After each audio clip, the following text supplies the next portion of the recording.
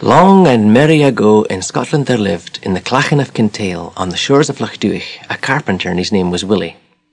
He'd do a bit fishing when the carpentry was slack, and he had a wee boat. He had the boat hauled up for repairs one morning, and looking her over, he decided to replace the forepart of the bow. It was all worn away. He looked in his woodshed, found nothing to suit. He knew he'd get nothing in the way of driftwood along the beach that day, so off he went to the firwoods and the pines along the slopes of the hills above, and he searched and searched to see could he find a bit of wood grow in the right shape, or better, a bit of fallen wood as long as it wasn't rotted. But no, he couldn't find anything at all. He wandered and he strayed and he strayed and he wandered till as dusk was falling he came out the far of the woods in part of the country very remote and unfrequented. He was surprised to see a wee light winking across the moors. They'd never heard of a house up there, but he thought he'd go and see could he get some shelter as the night was coming on wet. Well, he made his way towards this light, and it was a neat wee house where he knocked on the door. Out came the ugliest old hag ever seen. Her nose thought the better of meeting her chin, and a pair of her teeth made a twist out of her mouth like tusks on her. And she said, "An awfully wet night, so it is." She had a job speaking with the teeth. "You're wanting out the rain lately." Willie never got a word in edgeways. She said, "Oh yes, come away in. You'll be hungry. You'd maybe like a dram while supper's boiling. Oh, you'd like that fine." And she settled Willie down beside the fire, talking for the two of them all the while. The door in the back of the house opened, and in hobbled two more old hags, and among the three, the second was uglier than the first, and the third would sour the milk. Well, at all events, there was nothing wrong with the whisky. The fire was warm, they gave him a good meal, and it was getting late, and one of the hags said, "Oh, you'll be staying the night," she said. "You'll not get back through the woods tonight," she said. And she showed him where they'd a bed he could sleep in at the back of the house. There was a big chest at the foot of the bed. Nothing else in the room at all, no pictures, nothing. Oh, there was something not canny about the place. It made Willie eerie a bit, but maybe it was the three sisters smiling at him as they closed the door. But he was tired out. He climbed in the bed, closed his eyes.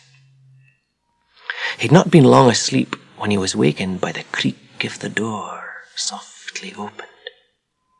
He never moved or said a word, but just peeped between two eyelashes. And what did he see but one of the old hags leaning over the foot of his bed? She opened the lid of the chest, reached in and pulled out a wee red hat. She put it on her head. She stood on her right leg, put her right hand in the air, closed her right eye and called, "Maxty, Maxty, here's off to London." She vanished. Next comes in the second old hag, pulls out a red hat, puts it on, says the words, and off to London with her, and so the third also. Willie thinks to himself, "Oh, I've always wanted to voyage to foreign parts, and this would be cheaper than the train." He got up and looked in the chest. Sure enough, there's another red hat there. He put it on his head, stood on his right leg, stuck his right hand in the air, closed his right eye and called out, "Maxty, Maxty, here's off to London." This was the days before rhyming spells were invented, you see. He was whirled through the air and landed in London outside a pub. It was called the Traveller's Rest. He went inside. Who should he see there but the three old sisters, sitting drinking triple whiskies off his small measures in London. "Come away and sit you down, Willie. Have a glass of whisky. Oh, we didn't mean to wake you." Willie took a glass. He was thinking to himself, "Oh, this is grand. This is just fine." Everything was fine. The whisky was flowing like water. The hours took wings. He got up for a minute to stretch his legs just, and when he turned around, there was the last of the sisters, standing on her left leg, left hand up, left eye shut, bawling out, "Maxty, Maxty, here's back to Kintail." A heavy hand fell on Willie's shoulder, and the landlord said, "Excuse me, sir. If you're about to take your leave, there's a matter of a £246 bill to pay." "Oh, I haven't got any money." "What? No money? Herbert, ring for the law." "Right, Frank, I will." Now, at that time, you could incur offence by not paying £246 bills right enough.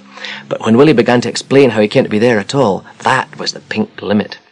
With such a harebrained story, they thought he must be hiding something else, and they decided to hang him just in case.